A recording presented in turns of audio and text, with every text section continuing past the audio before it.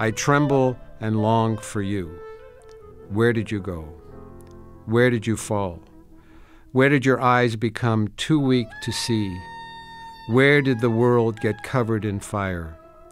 Where were you burned by the light of a golden star? Why is a show on the Holocaust on exhibition in a small Canadian town in 2016?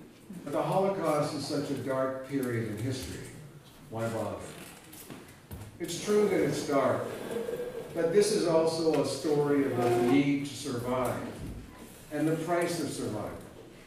So in the end, large moments in history provide a teachable event which, if we're lucky, can enrich us, because life, after all, is everywhere. What compelled you to take up a paintbrush, teach yourself to paint, so you could tell the story of your father's life? You know, the exercise of showing my dad's history or his brief life publicly, I've thought about a great deal about that. Why does one choose to exhibit, a family member's life in this way? Why do you try to remember it?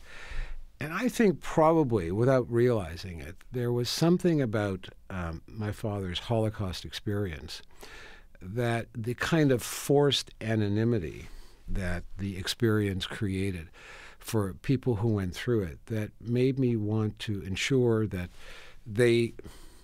his history and maybe his family's history didn't disappear anonymously. You know, on the flyleaf of the book, I record the names of different family members of both my parents who died in the war. Well, those people would not have had any place in the universe that recognized their existence but for the flyleaf. And I think, if nothing else, if growing up with the history of my father and my mother's experiences during the war really underscored the extent to which those kind of things happened in secrecy. When people are brutalized, it's a secret experience. And what happens to them as a result of that secret is that their lives become anonymous.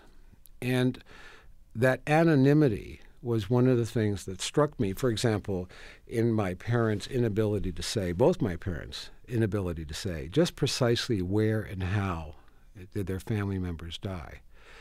All they know was that there was a severance, they separated, and the next thing they know, these people didn't exist. Well, where did it happen? When did it happen? My parents weren't classic Holocaust survivors. They were not in concentration camps. They did not have numbers tattooed on their arms. But in a way, their history was harder to comprehend, because their survival was the product, really, of geopolitical fate.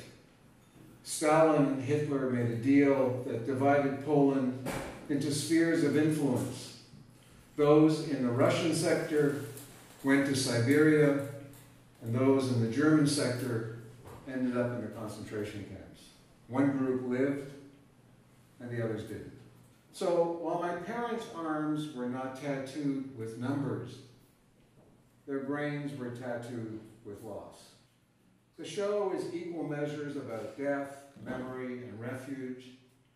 And the perspective is that of life that follows after the dust has settled and the war has quieted and people try to make their lives out of the rubble that remains. The show is small and the book is brief because I intended to have the story have the bones of poetry rather than flesh of prose. I tried to make it the equivalent, I suspect, of cave drawings.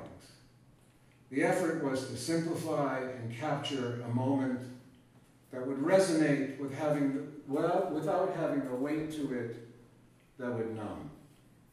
You have heard the argument that there can be no art after Right. the Holocaust, that the very idea of poetry or song or something lyrical or painting after such slaughter is barbaric.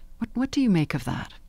Well, I think, first of all, that's a quote from Theodore Adorno, I think, who Yes. said after Auschwitz it would be barbaric to write poetry. Yes. In fact, I think the contrary, that it's critical to have poetry and art. And poetry has a particular capacity, I think, of encapsulating thought and making the reader work to understand the thought. And, the Holocaust is a monolith.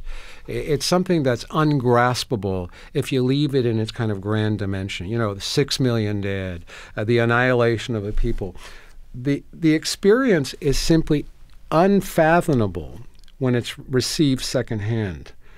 And if you leave it as a monolith, I think you run the risk that it will be unremembered, because if it's ungraspable, people can't internalize it and they can't remember it. And I think that the risk of unremembering is a disrespect to the dead. You can't honor the dead if you lose the capacity to remember them. The winds shifted and the seas rose. My father's world and everyone in it disappeared.